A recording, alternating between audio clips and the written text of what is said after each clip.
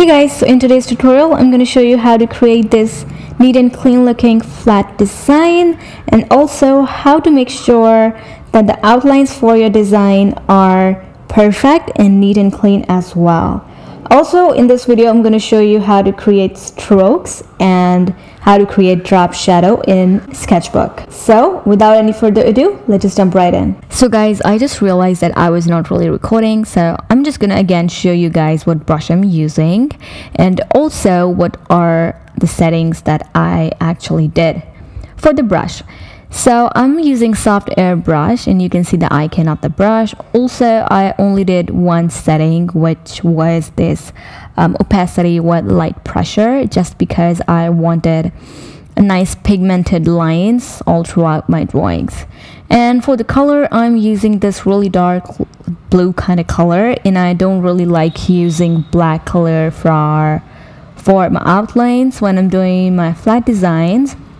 And also here I used predictive text to get these clean looking outlines, and I actually keep it up to 3, and sometimes I go up to 5 as well. So I kind of play around with it just to see what looks the best.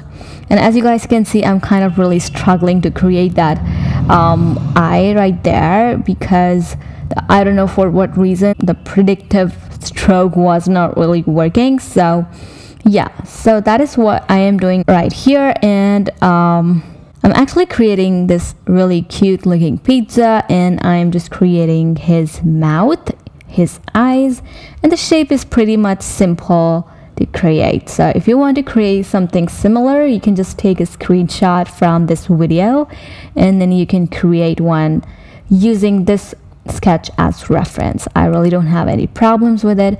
Yeah, but if you do create something similar or something out of my tutorials, then do not forget to tag me on Instagram, and I will link it down in the description. And yeah,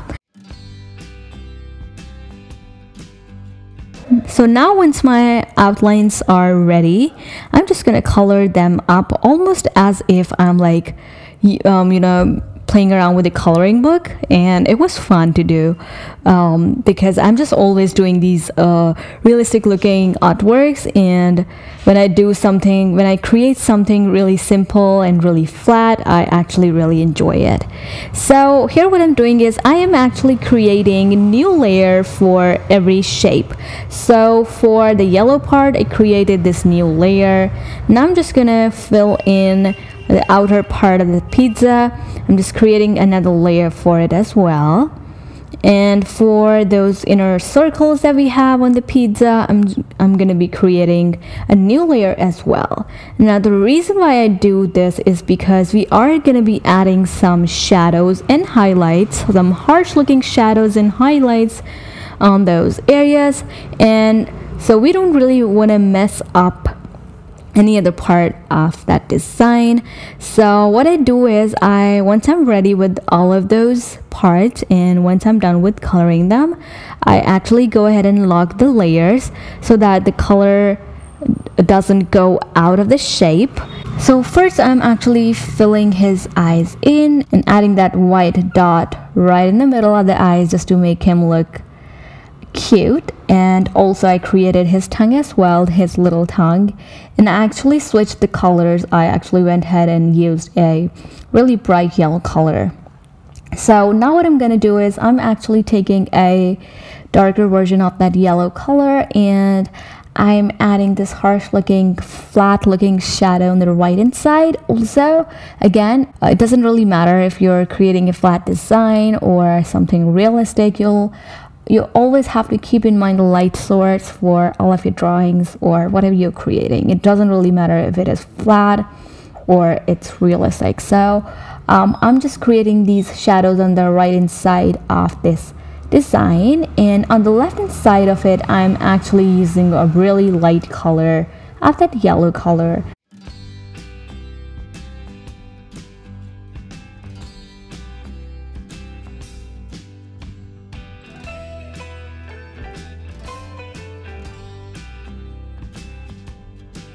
So now that I'm done with the yellow part of it, I'm just gonna go ahead and jump onto the layer where I filled some parts with red color, And I'm taking this slightly darker color and I'm adding these little circles inside that shape.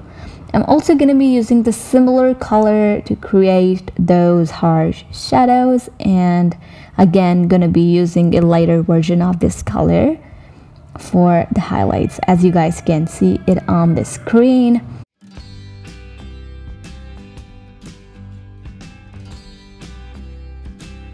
So now that I'm done with the yellow and the red part of it, I am doing the same thing for the orange part of the design, and I am choosing a darker color and a lighter color of the same similar orange color.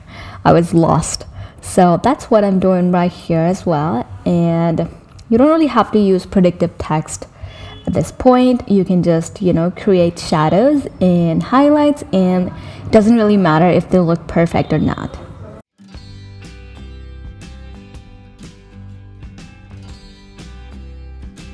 Guys, if you want, you can always go ahead and pick up white color and add a little dot of that white color just to make your flat design pop a bit more, and it does actually work really well. But I was just testing it out, but I ended up not really using it. So once you're done with all of that, just merge all of the layers and duplicate that layer, and add the layer which is at the very bottom, just lock that layer and add white color to it.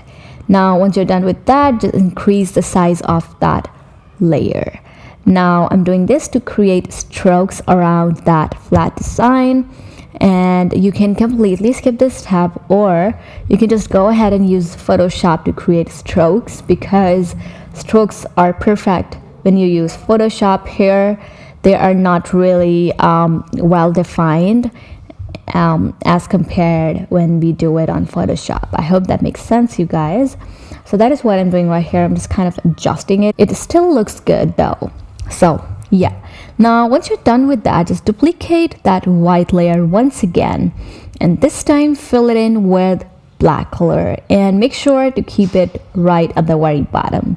Now we are going to be using this for drop shadow. Adjust it and decrease the opacity of the layer. Again, you can completely skip this step, but I kind of like to do it when I am creating flat designs. So I really hope you guys enjoyed today's quick, cute tutorial, and if you did, please give this video a big thumbs up. Also subscribe to my channel, and I will see you guys the next time.